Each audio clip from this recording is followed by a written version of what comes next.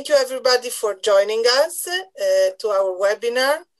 And of course, as we said before, following the success of the Netflix movie, My Octopus Teacher, we're hosting today two main experts on octopus and neurobiology. Benny Hochner studied neurobiology at the Hebrew University of Jerusalem and did his postdoctoral training with Professor Eric Kandel, Nobel laureate for medicine in 2000 at the Columbia University. Currently, he is a professor of neurobiology at our Department of Neurobiology. Letizia Zullo graduated in biological sciences in 2001 at the Federico II University in Naples, Italy. She received then her PhD in applied biology in 2004 on the organization of the higher motor centers in Octopus vulgaris. Currently, she is a researcher at the Center of Micro-BioRobotics and Department of Neuroscience and Brain Technology at the Istituto Italiano di Tecnologia. And as usual, before we begin, I would also like to remind you that we will open the question and answer session at the end of our lectures, and you are welcome to ask your question in the chat or by raising your digital hand. So now, please, the floor is yours. Good evening, everybody. Me and Letizia are going to discuss this amazing animal, the octopus. We are working on Octopus vulgaris. And what you are seeing here in you see an octopus looking with his camera-like eye between his arms. And I think the best way, Lara already stole my surprise, is to, and I think the best thing will be to see the movie, or actually the trailer of the movie, The Octopus, My Teacher Octopus, that was that really did a big impact and put the octopuses on the popular agenda. Till now, only us knew how fascinating this animal is. So I show this.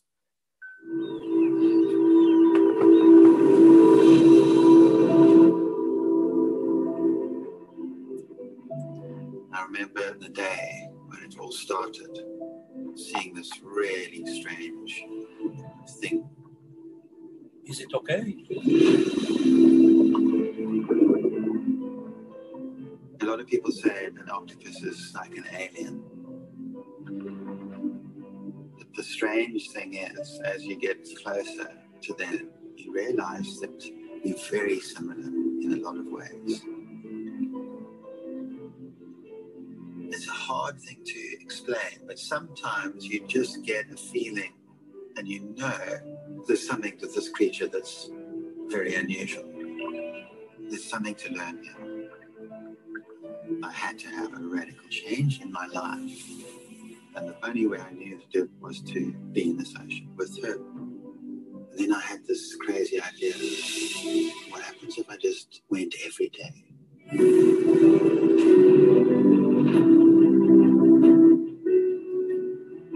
But we realized that there's a line that can't be crossed.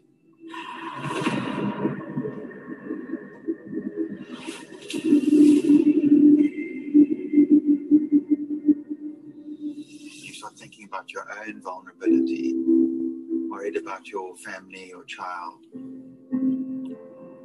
I hadn't been a person that was overly sentimental towards animals before. I realized I was changing. My relationship with people, with humans, was changing.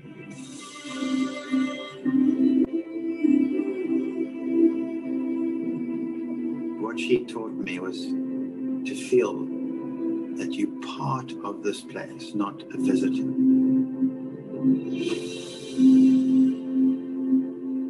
That's a huge difference.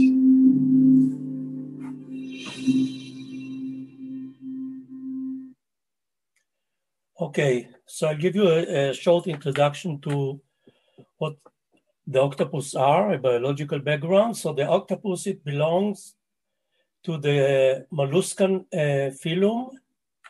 And I think the molluscan phylum is an extraordinary example to the huge evolution that can occur at the same phylum. So on one hand, we have a very simple creature like the clam. And on the other hand, we have this huge development of the octopus, which has huge brain, like of 500 million neurons in his nerve cell, while the clam has probably 5,000 or something like that. And with a huge behavior, it's a predator. It has a wonderful vision. And the octopus belongs to the cephalopod, as I said. And in the cephalopod, it's also a very interesting group. There is a modern cephalopod that most of you know, that this is the Octopus vulgaris here. And you have the Sepia officinalis, the cuttlefish, and you have the squid, the loligo.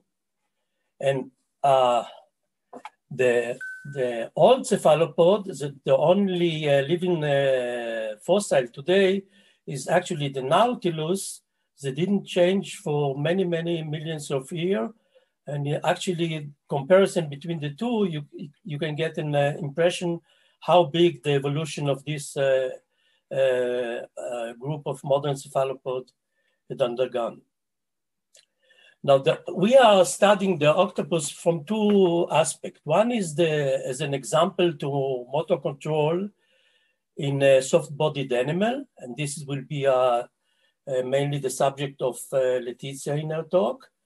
And I will be interested in what makes this animal, cognitive behavior of this animal, the neurophysiological basis of this highly evolved animal. So first, I'll give you a tour of what are the parts of the animal. This animal, you start with the structure of the animal is very unusual. You cannot say this is the head and this is the nose and this is the arm.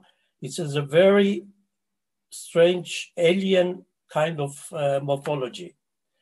And what we will try to convince you, not so much in this, what we are trying to understand in our studies, is what the animal has achieved by evolving such a strange morphology that helps it in its motor behavior.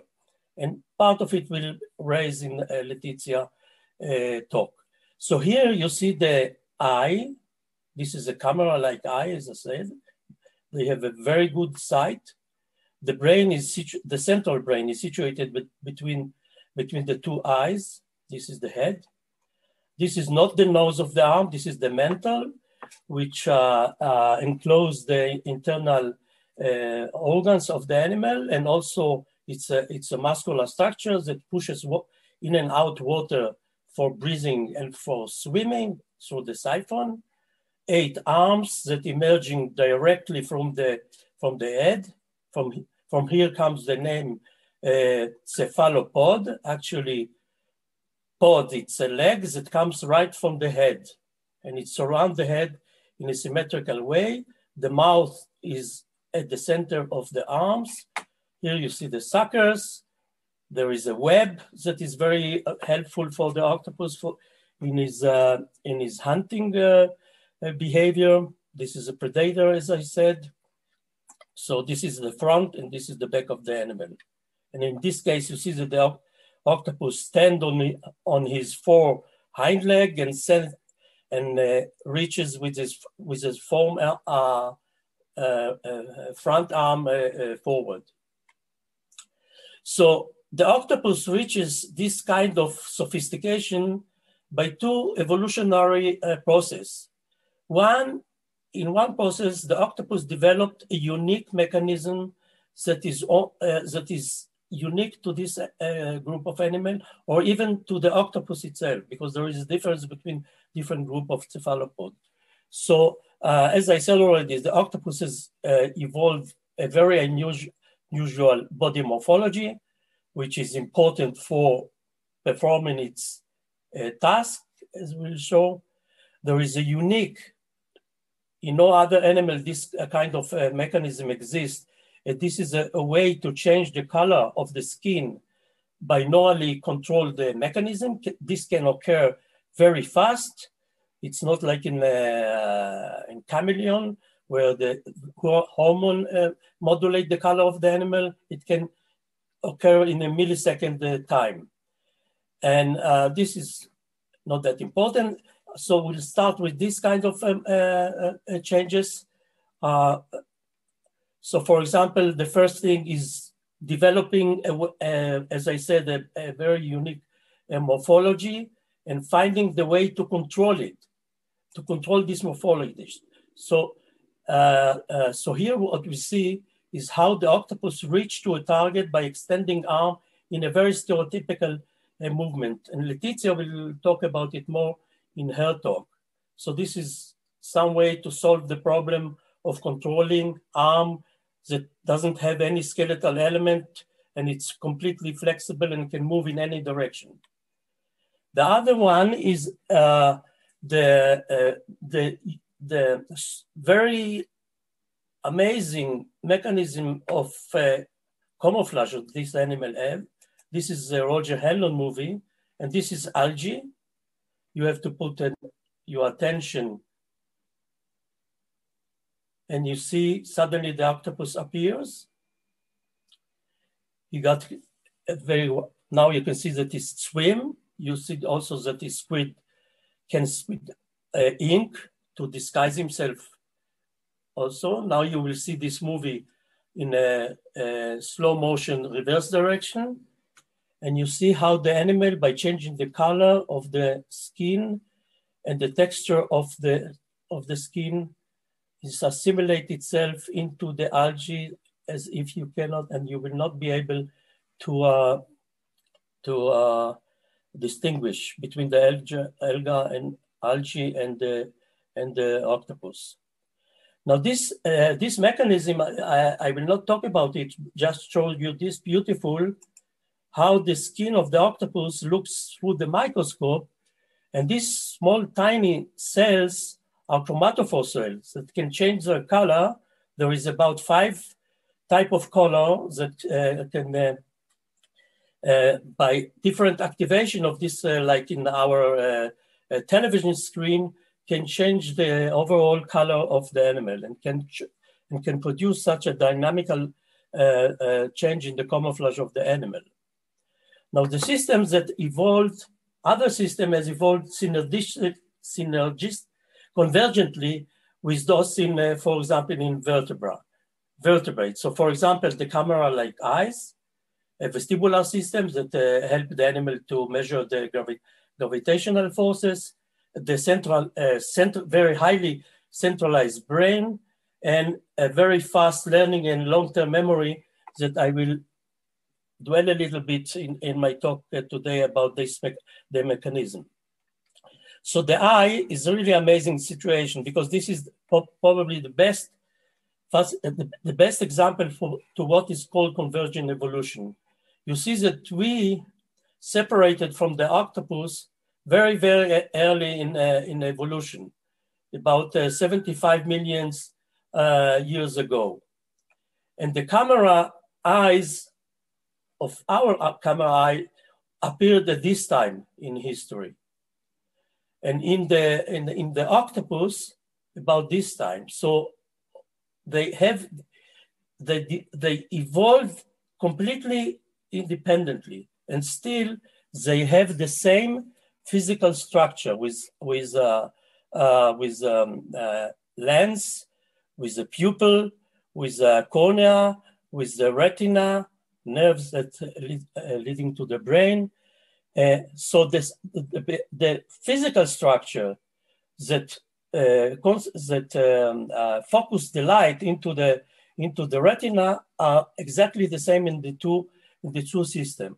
But it's important to know that the mechanism by which the light is transformed into electrical signal in the nervous system is completely different. Octopus still maintain invertebrate mechanism, which is completely different from that of vertebrate. So now we go to the nervous system of the octopus, which control this sophisticated behavior. Now, the nervous system is huge, as I said, but it's something very special about the organization of this system that is also organized in different way than in other animals. So, for example, here we see that it can be distributed, the nervous system can be distributed into three parts. The part which is the peripheral nervous system, where all the nervous system are located in the arm itself. And the number of nerve cells that are concentrated in the arm themselves, it's about 2/3 of the 500 million neurons of the octopus. In the central nervous system, we see, and Letizia will tell you how this huge amount of nerve cell in the arm, how they control the performance of the arm itself at the level of the periphery. In the central nervous system, we have the central brain, where all the executive function take place, including learning memories that we'll talk about. And here you see two huge optical lobes that process the information that comes from the eyes. So the brain actually gets a very highly processed visual information from the eyes. So we are interested in a special area in the octopus brain. The octopus brain, at the dorsal part of the brain, there are two areas that are controlling visual learning and tactile learning. Tactile learning, the octopus can learn to associate between different input, sensory input to the arm and reward or punishment. Here, the visual learning system is associating visual signals that the octopus sees and associate them with reward or punishment. Here is the view from above. Now, if we take a sagittal slice of the octopus, we see that the octopus is still organized like the nervous system of other invertebrates. It's composed of unique separated ganglia or lobes. So here, what is circled by red is a system of the vertical lobe that control visual learning. Here we have the system separated from this. This is controlled the tactile learning. And the area below these two learning and memory centers is the higher motor control center that Letizia will tell you about how it's organized. So the vertical lobe actually is organized like many networks that are dealing with association sensory information. There are sensory information coming into the vertical lobe. Here you have huge amount of small amacrine cells, 25 million cells that are integrating the information, the visual information that comes from the sensory input via the MSF axon that goes and innervate en passant the many amacrine cells. These amacrine cells then converge on very few or relatively few large neurons. This neuron leaves the vertical lobe, and their output control the behavior circuit. And what we see is that the main function of the vertical lobe is actually to inhibit this behavioral controlling circuit. It is this behavior circuit inhibit the natural tendency of the animal to attack everything that moves in front of the animal. It's organized like a artificial classification network, like fan out, fan in, but this is not very important for us.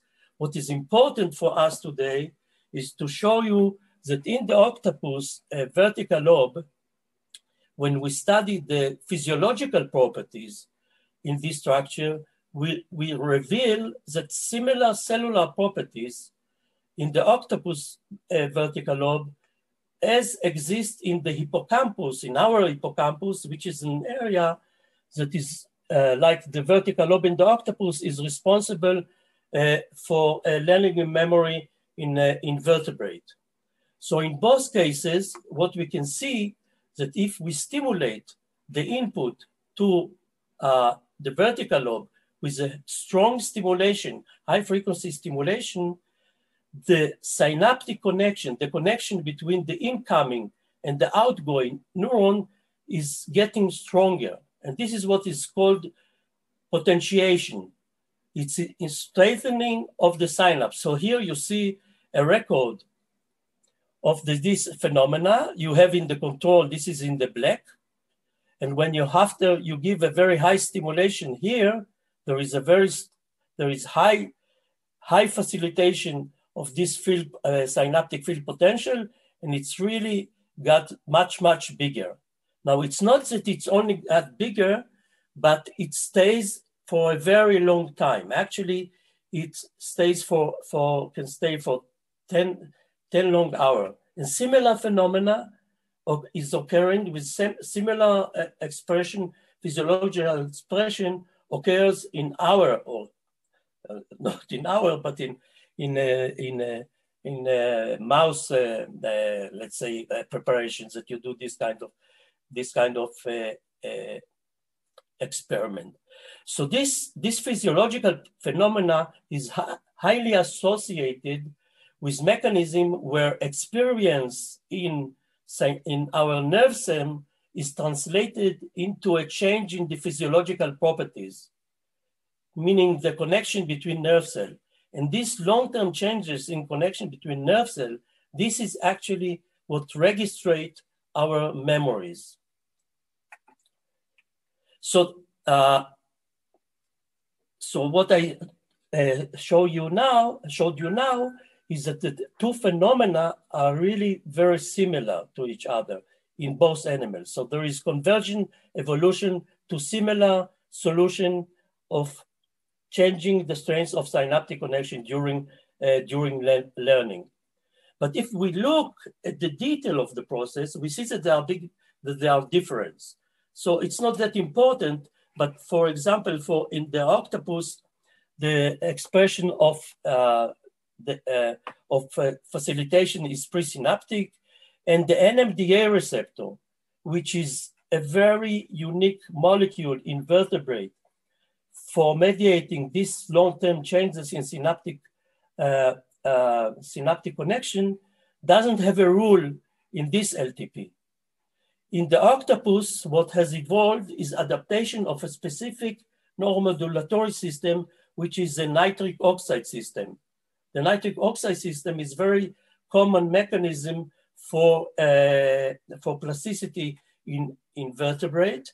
It's also functioning in our body, but mainly for modulation of the muscle in our vascular system to control the blood pressure. And but in here, it was adapted to mediate this long-term potentiation, and I will show you this briefly. Before that, I would like to show you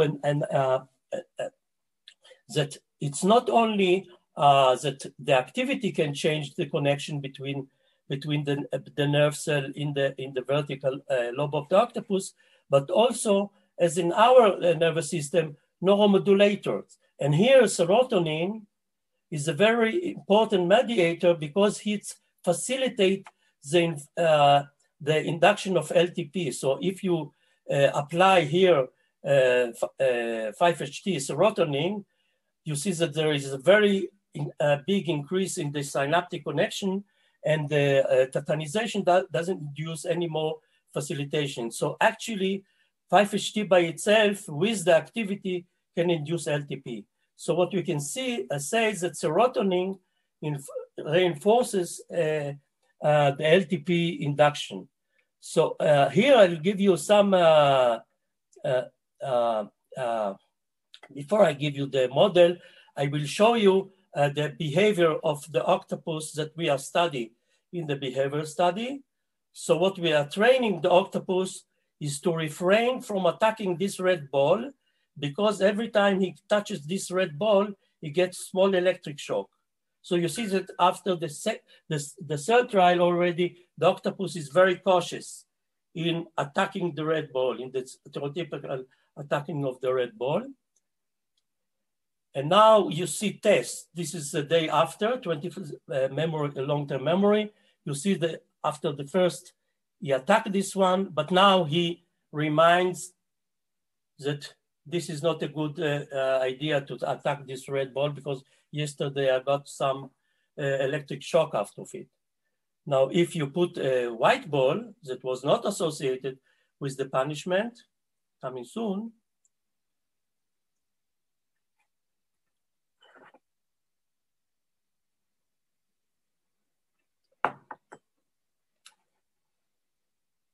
you will see that the octopus is attacking the white ball as usual. So it means that the octopus associated the red ball with the punishment, and therefore it was refraining from attacking it. So here I try to give you in very short detail some idea how this happens. So the octopus actually has to associate between the color of the ball and the shape of the ball. And what you see, the shape and the color of the ball are associated in the vertical lobe. They are coming to the vertical lobe, and they are also activating in parallel the attack behavior. Now, if during this association between the shape and the color of the ball, the octopus gets punishment, probably it releases 5-HT serotonin into this area, and this facilitates the induction of LTP and creating the association between this red ball and the punishment that led the octopus later on to release some inhibitory transmitter from these large neurons that inhibit this attack behavior circuitry. Now, in the octopus, I told you that I think I'm okay. That the mechanism of LTP is different than in the NMDA-dependent LTP in the hippocampus, and in the octopus, a very interesting adaptation of the NO system has occurred. And what you can see here, first of all, that there is a histochemical labeling of the enzyme, the activity of the enzyme that produce NO, and you can see that it's very concentrated in the neuropil of the learning and memory area. This is the tactile learning area, and this is the visual learning area. So in both cases, there is a presence of this enzyme that the nitric oxide synthase, which produce NO. So after giving LTP and the synapse is strengthening, if you put a drug that block the enzyme from producing NO, you see that this strengthening is disappearing. And now when you wash the drug out, it's coming back. So in this case, a special molecular switch has evolved that where NO is controlling the persistent activation of the enzymes that produce itself. And in this way, a positive feedback is created, which produce constantly NO that cause this, that maintain this LTP for a very long time. So this is a unique mechanism that has evolved in the octopus to solve this cellular process of long-term potentiation. And this is the model, and it's only to say that,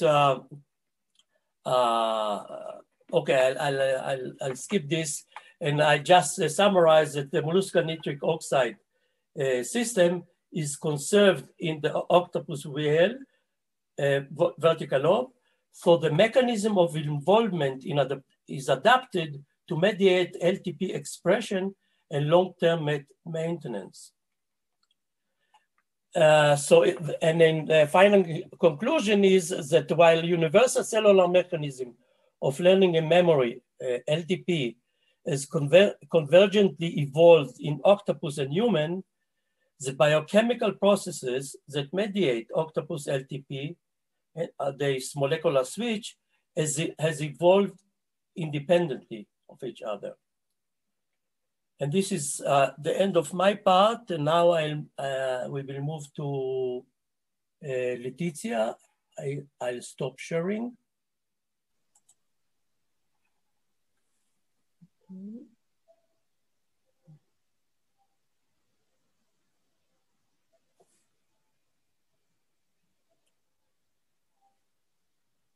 Okay, can you see my presentation? Just open it, yeah. Yes, we can see Letizia, thank you. Okay, so hi to everybody and thanks for inviting me. And I will continue with after Benny's talk on the octopus brain, and in particular what I wanted to tell you is how the brain is not only intelligent and have remarkable abilities, memory abilities, but it is also very complex in terms of movement control. So first of all, it is important to think that the octopus arm, the octopus limb are not as typical vertebrates limb. They are named muscle hydrostats, and we do have in nature several examples of muscle hydrostats, like the elephant trunk or our tongue. And muscle hydrostats are a very specific structure that are not constrained to any rigid exoskeleton or endoskeleton. So they are completely flexible. Yeah, sorry, can you speak a bit closer to your microphone?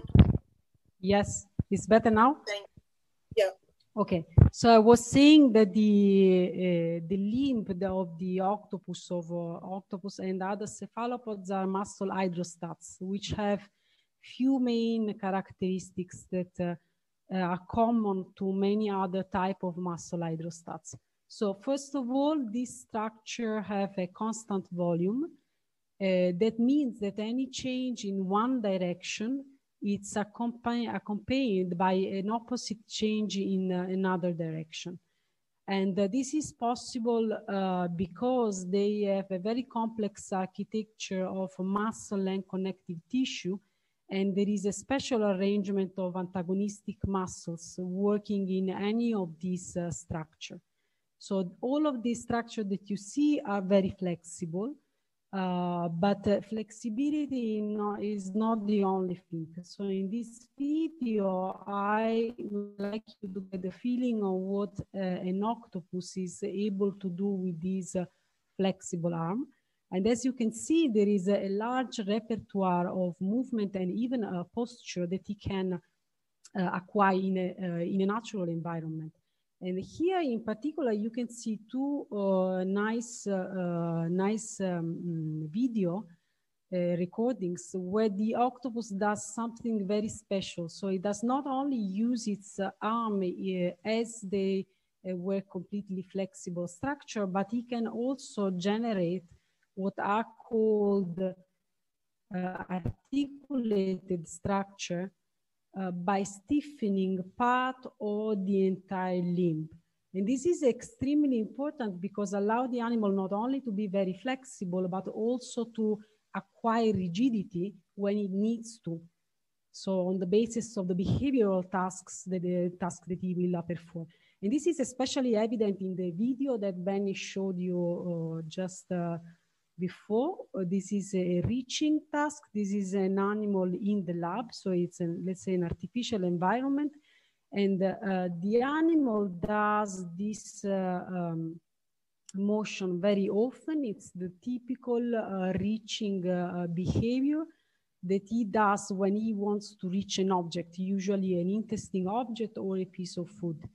And the very interesting thing is that this motion, it's not done in any kind of kinematics, using any kinematics, but it's done using a very specific kinematics, which you can see down here, that is a bell-shaped velocity profile.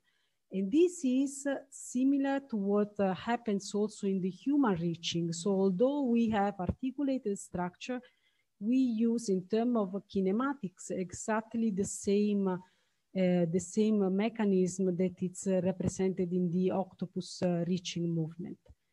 And another very nice motion that you can where you can see this the formation of these articulated limbs is the octopus fetching. So the fetching is the motion that the animal uses to bring an object to the mouth. And again, he in theory could use any strategy to do that, but instead it doesn't go, let's say, random, but he used a very specific strategy, which is to reconfigure its arm in a semi-articulated structure, just configuring like a shoulder and an elbow, and making a semi-articulated structure as we vertebrates do.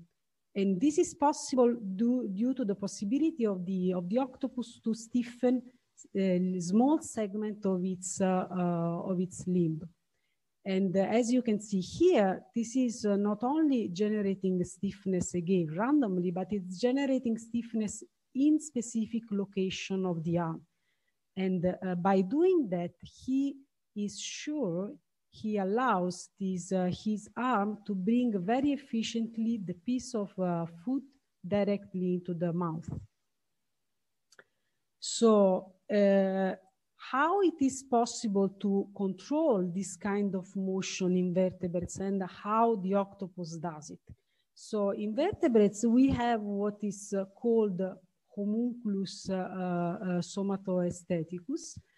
And this homunculus, it's that you can see represented here. It's an homunculus that is represented both in the motor and in the sensory area. And you can see here that each body part is represented in a specific cortical, motor, or sensory area.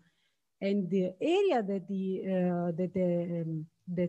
one of the limb or one of the body or one of our body occupies, it's relevant, is very relevant to the use of that limb or that structure. So you can see that our tongue here down in the right corner, it's occupying, comparatively speaking, a very large portion of the cortical sensory areas.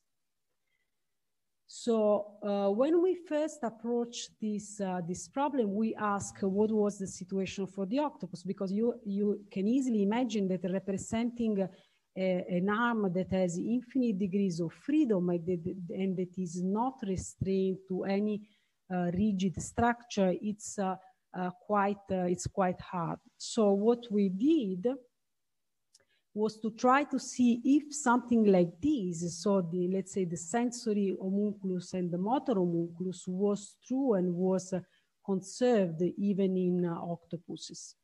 So the question that we asked basically is there an octopunculus? Is there a structure that can be something similar to the vertebrate model? So in order to exploit this, we started with an investigation on the central areas of the octopus brain that are in charge of the control of the motor and sensory function, in particular of the arm.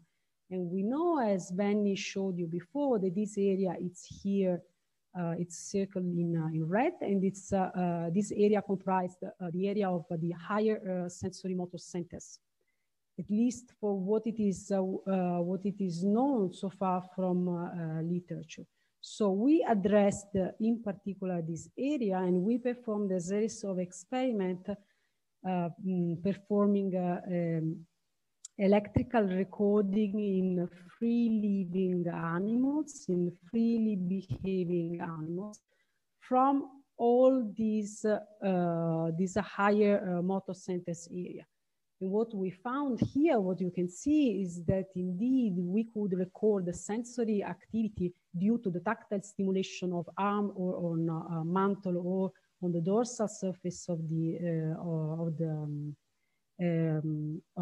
head of the animal in various parts of the octopus brain. So it seems that there is not a somatosensory representation of the octopus brain, as you could record activity from both arm and mantle, basically in any location you were recording.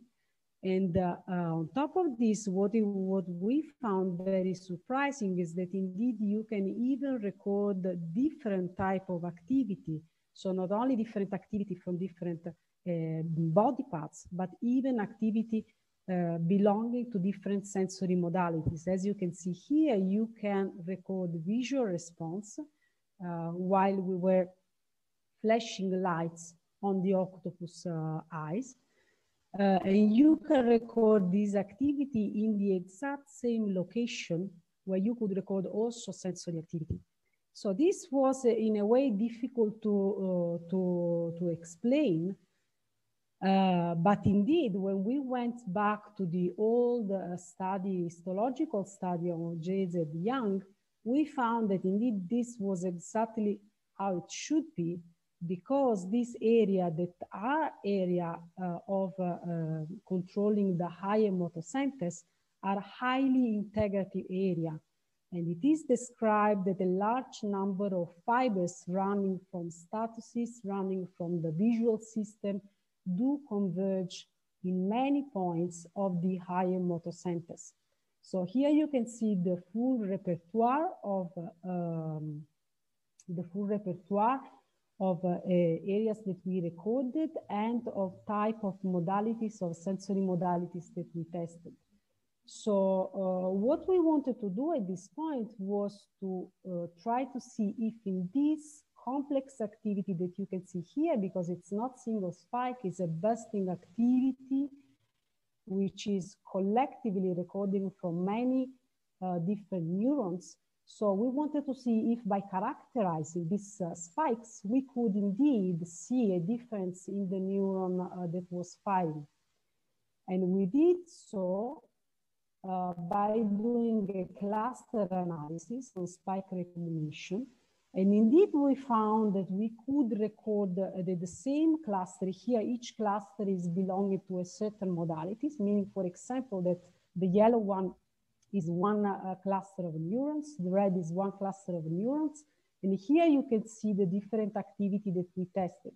So as you can see, most of the cluster are shared between the different modalities, but indeed there are some clusters that pop out only during specific stimulation. So that means that we do have a multi-unit activity at single areas of the octopus brain, and that many modalities can be recorded, can converge in single areas, but indeed some of these modalities, so some of these response possibly comes from neurons that specifically responds to either sensory or either visual input. So we are still, this study is still ongoing, but we are starting to understand, we started to understand that actually in the octopus brain, there's no octopuncculus, at least in the sensory representation, but the representation is more sparse. So what we did next was to stimulate the same area that we were recording from and to analyze the behavioral repertoire that we could elicit. And again, here is an example of a few of the main behavior that we observed. As you can see here, we observed the very complex motion like arm extension, crawling, inkjet, which is a very complex motion, and also very discrete response, which means only small changes of color of the animal or very restricted movement. So what we found here is that, again, if you look at this, map, you cannot really, you cannot make evidence of any area where you can specifically elicit one of this behavior, but this behavior can be elicited in many parts of the higher motor centers.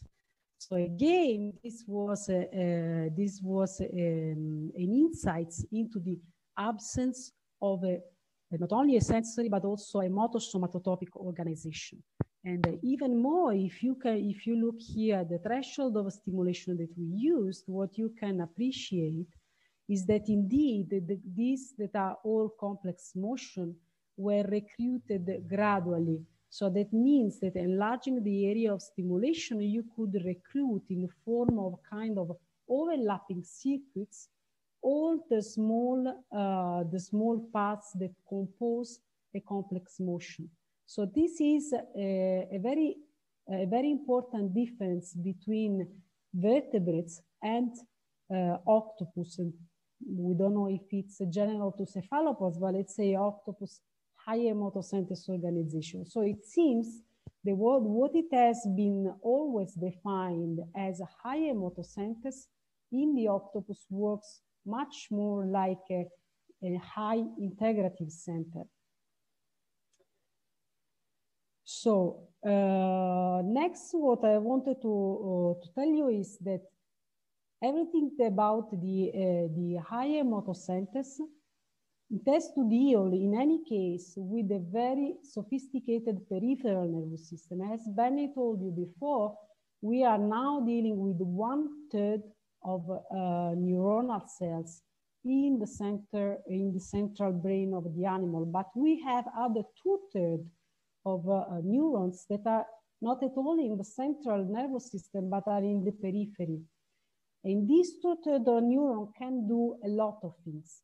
So in this video, you can see an octopus that, of course, was trained to do so. Otherwise, it would have taken us an entire day to see this motion. So this octopus is closed into this jar, and it's able to get off the cap of this jar and to be released. Now, if you see, given the position of the octopus eyes, he is actually is not allowed to see the cap. So this entire motion has to be done without the use of the eyes. So it's not a visually guided motion, and it's not actually an easy task for an octopus. So what this video tells you is that although the central nervous system is very complex and it can control very complex motion, indeed there is a large part of the control that must rely at the level of the peripheral nervous system. And this gets to the very big question that popped out lately. So do we have arm brains? So do we have a huge centralized brain, but on top of this, we have arm brains that control the motion of each arm and that can also teach, let's say, so that are also memory center for the arm. So in order to understand this point, few very nice experiments, behavioral experiments have been done recently by the group of Benny, actually. And I will present you 3 of these main experiments. So in this first experiment, you can see here an octopus that was trained to put his arm into this 2-arm maze. This is a vertical maze. And only on one side of the arm, there is a rough stimulus. So the octopus could not see it because the maze was completely opaque, but could just feel the rough stimulus only on one side of the maze. So there was a foot on both sides of this gold box, but only on one side, the animal that was the one connected to the rough stimulus, the animal was indeed able to retrieve the food. On the other side, there was a removable net, which would not allow the animal to get the food out. So what it was done here was to train the animal to reach the food on the side where was the rough stimulus, and it was tested its learning ability. So the first very nice evidence that they had is that also opposite to what have been, let's say, our literature heritage, they demonstrated that indeed the octopus is able to associate a tactile stimulus of this kind with a food reward. But even more importantly, what this experiment told us is that the learning that occurs in the octopus is not a learning that is connected to the arm, so it's not a specific to a specific arm, but is centralized. And why is that? Because the arm, as you can see here, the octopus could insert more than one arm into the maze, but independently on the arm that he was putting into the maze, at the end of the test, he would still be able to learn the task. That means that even if he would put an arm that had never experienced this rough stimulus, he would still be able to direct its arm correctly. And this is the first evidence, at least that I am aware, of, let's say, a proof of a central and integrated system of learning in an octopus. In the second experiment I want to show you, what we tested was the possibility that the octopus could also learn on the basis of proprioception, which means that here you do not have any rough stimulus, you do not have any tactile stimulation, but the octopus has to learn only to insert its arm in the correct goal box on the basis of its localization either on the right or on the left. And this is something for an animal, for an 8-arm animal, very complex indeed. We show that the animal is able to do so. And again, this kind of learning, it's not a learning that it's connected to the specific arm that the octopus is using in its training test. So in conclusion, the octopus can learn either via tactile stimulation and via let's say proprioceptive information, but this learning occurs centrally. So there's no kind of octopus arm brains which is mediating this type of learning. And last, this is also a very nice experiment where the octopus was trained to associate a visual stimulus, which you can see here in C as a blue spot, with the presence of food. In this case, the octopus could not feel the chemical coming from the words because he had to put its arm outside water and then inside the maze. But this was the first evidence that the octopus can indeed use a visual stimulation to locate and to direct its arm into the chemical section. This is even more interesting because getting back to the representation that we showed, that we found in the octopus brain, it means that what we found that there is not a separation, actually that there is a high convergence of sensory and visual modality in the octopus. Higher motor sensory really makes much sense for an octopus. Okay, so in conclusion, the octopus needs the brain to learn its way. And this is actually, I would say, a milestone into our knowledge of octopus learning so far. Okay, so now I want just briefly to show you what we can do about it. So this is all nice and all beautiful in terms of biology, but what we can do, how we can use all this information. So as you might know, we have been also involved in many in many projects related to robotics and to soft robotics. And the first thing that, of course, roboticists ask you as a biologist, okay, this is very nice, but it's too complicated. So how can we reduce this level of complexity? And when we first approached this problem, here you see many of the prototypes that have been built in the last 10 to 15 years. As you can see, actually here you have many examples of soft prototype and soft arms. And when we first were involved in one of these projects, in the Octopus project, we thought about dealing with this problem from another perspective. So we thought about starting to thinking that the octopus is able to solve this problem by using a slightly different strategy. So that it's what we call morphological intelligence, and this is what Benny is very fond of, which is the concept of embodiment. So here you can see an example, a very, let's say, basic example of what is an morphological intelligence. This is one of the, let's say, simplest form of robots that you can build. Is called the passive worker. It has been developed by the MIT.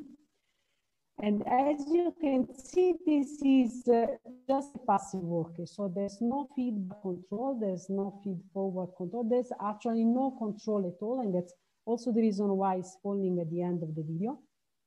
But it tells you something very interesting, so that you can try to exploit the morphology of your system, being this a biological system or an artificial system, to reduce, to highly reduce the complexity of motion control. So we started from this principle, and we analyzed we started analyzing the structure and the constitution of the octopus arm. So what are the elements that you can look for, that you can investigate in order to reduce the control problem of a muscular structure? So here you can see an example of how a vertebrate muscle is moving, and how a muscle, let's say in general, the emasculator of a soft body is moving. And you can immediately see that here the arrow are locating the, let's say, the increasing length of the muscle.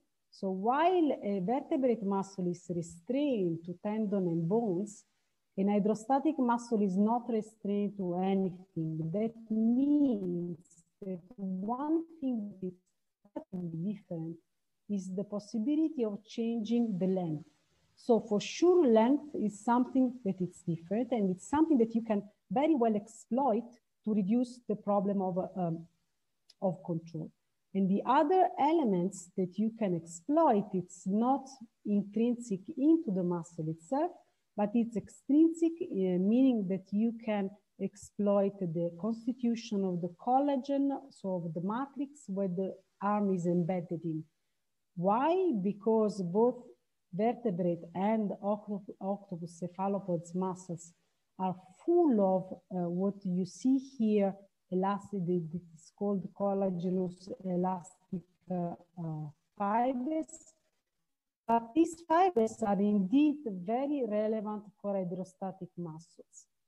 And this is because by changing a lot the length, if you just think about how a spring is moving, the more you compress or you elongate an elastic structure, the more force it can release. So of course, by playing with length and with passive elastic forces, you can reduce a lot the complexity of control. So by studying these two elements in the two main musculature of the arm bulk, we indeed found that the architecture of this that we call supercoiled elastic fiber is dramatically different in various types of the octopus arm.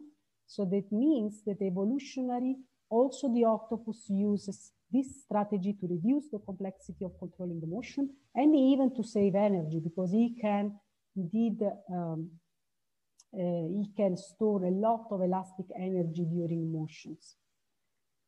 Okay, so we believe that this architecture is very important, and it's at the basis of many motions that the octopus can do, and in particular the two muscles that makes the arm valve are used differently. Although they are perfectly similar in terms of physiology, only they embedding in the collagen matrix make them very different.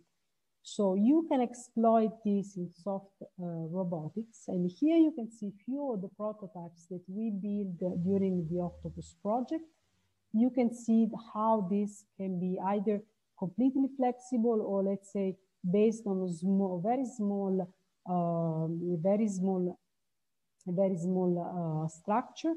And you can very well exploit these soft limbs in order to allow them to work in non-homogeneous and discontinuous structures, which are typical of, for example, the human body cavity, for which these soft limbs are mostly created, soft robotic limb. And here you can see an example of what only one arm was built in the Octopus project can do, and how it can it can interact with the hand. Okay, so imagine that this interaction is partially passive, so it's only due to the material construction of this arm, because this arm does not have any mechanosensor embedded in its surface. Okay, so last but not least, what we can do in the next project now will be to implement exactly what it's lacking so far in soft robots, which is very sophisticated mechanism of controlling chemicals and mechanical response of the arm, so mechanical stimulation of the arm. And this is only one of the examples. This is a very simple example of how you can build artificial suckers. And here I want to show you one of the one very interesting mechanism that have been developed in one of our study. This mechanism this is a mechanism based on mechanosensation. And this is basically based on the presence of optical fibers within these completely soft structures. So based on the mechanical stimulation of this optic fiber, the optic fiber will release a signal that will be fed back to the controller, and the controller is able, through this integration, to calculate the position of the touch, either if it's single or if it's multiple. So now next step will be to close this circle and to integrate also a response of the artificial structure. So I hope I'll convince you that the octopus arm does represent an extraordinary example of adaptable morphology, and you can very well exploit its characteristics in terms of control and in terms of material construction to build rather autonomous soft robots. And with this, I conclude. And as we are approaching Christmas and also Hanukkah, I wish you all a very nice celebration, and thank you for your attention. Thank you a lot. It was fascinating, things that you cannot see so often. So I will now open to the question and answer session. As I said before, you can write your question in the chat or raise your digital hand. And we have already, I think, one question from Milton. Please show us how you trigger activity and record the specific areas cells responses in the living octopus? Okay, so the recording were done with stainless steel wire, so they were not telemetric responses. So the octopus was freely moving in the tank, but he was still connected with wires on top of his head. And if you, I don't know if you know a bit about the morphology of the octopus head and skull. So the advantage that we had is that the octopus has a very tiny cartilaginous structure that it's enveloping the central brain. So we were opening this cartilaginous structure and we were able to insert a base with the electrode tip between this structure and the surface of the brain. So the surface that was, of course, was passed from the electrode. So this allowed to maintain a rather constant recording, and even if the octopus was trying to pull the wire away, it was still very stable. Okay, thank you. So please, we have a few more minutes to go. So if you have any other question, this is the time.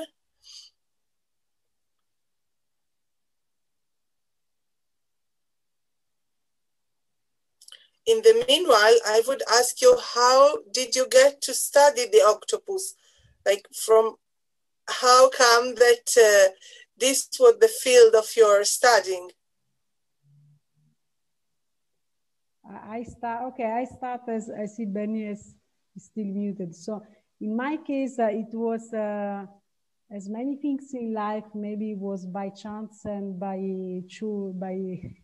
let's say choice, both together. So I started my master degree at the Istituto Zoologica in Naples, where you can work on many animal species. But I was mainly interested at that time in neurobiology and behavior. And so I started my master on squids, on the chromatophore system of squids. And there actually I had the chance of meeting Benny, and then we started this project of brain recordings together. Okay. Thank you. So I don't see any other questions. Oh, just I want to add something about how I started studying octopus. For me, it was a big change. Actually, I came to Naples to learn how to do experiment with octopuses, but we actually heard about a project from the American Navy, which is aimed to really learn from the octopus how to build a flexible submarine robot. So it was inspired by a grant from the Navy, and the idea is that nature is the best engineer, evolution. Yeah, especially the octopus. We learned today. Okay, so again, I don't see any other question. So I would thank you a lot for your time and your very interesting lecture. To our public, we have more webinars in the future. Next week, we will have another one. You will receive soon in the next days the recording of this webinar with the invitation for the next one. And if you have any other question, you can write to my mail and I will forward to Benny or to Letizia. So thank you, everybody. And thank you for the interesting knowledge that you gave us. Thanks to you for the invitation. And happy Christmas and happy Hanukkah. That it's coming soon, both of them. Thank you.